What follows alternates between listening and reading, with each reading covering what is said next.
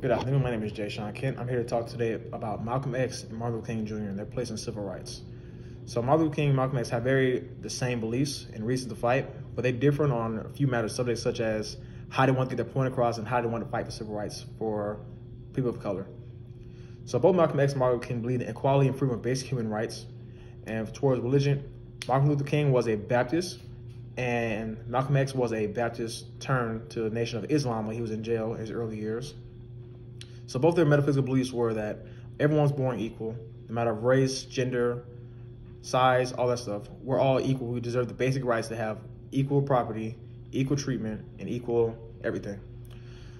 So early in Malcolm X's life, his father, whose name was Reverend Earl Little, was a Baptist member and formerly supported the black national leader, Marcus Garvey. He died by getting hit by a streetcar. They believed it was possibly a murder by whites, but it was never proven. So Malcolm X was mainly raised by women in his upbringing. Two of the main women who spoke out in his lifetime were Audley, Queen Mother Moore, and Vicky Garvin, who was Marcus Garvin's wife.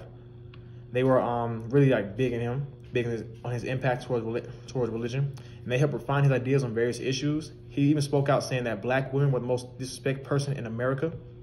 So a little about Marcus Garvey. Marcus Garvey was one of the first founders of the Black Nationalist movement.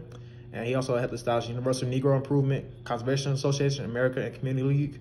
So basically, he was a very big outspoken person towards civil rights.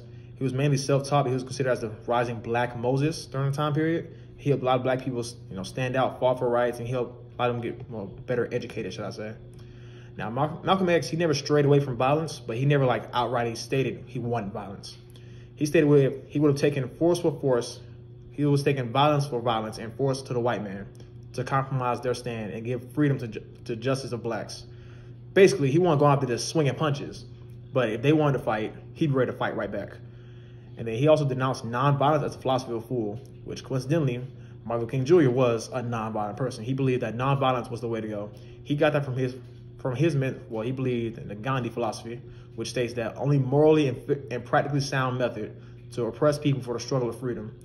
Basically means that you can't be morally out there you can't call yourself morally right while fighting someone, saying that you should be all equal. If you're all equal, you should be able to talk it out and make things work that way. That was big things for us, Martin Luther King. Now the leadership styles were extremely similar. They're both transformational leadership styles. They're both courageous and advocacy. They were always standing right there on the front lines when they went out for anything. They had excellent communication skills and always would visually look at you. They always took criticism and brushed everything off. They went straight through it and broke everything down. They had a very charismatic and outgoing way of speaking and emphasis on self-reliance on both of them.